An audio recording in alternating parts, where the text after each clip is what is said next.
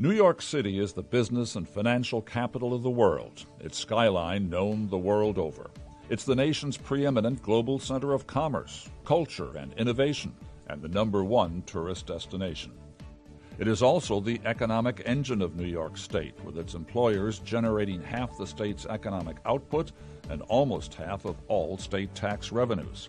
So why does such a robust economy need state support for economic development?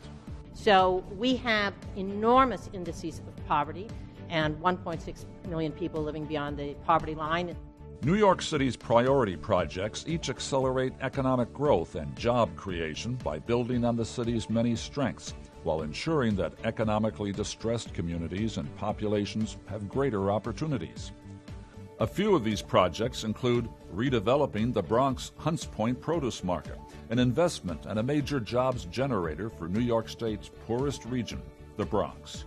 Redeveloping Hunts Point protects over 1,000 jobs and preserves a critical food distribution center that serves thousands of small and minority-owned markets and supports our state's agribusiness.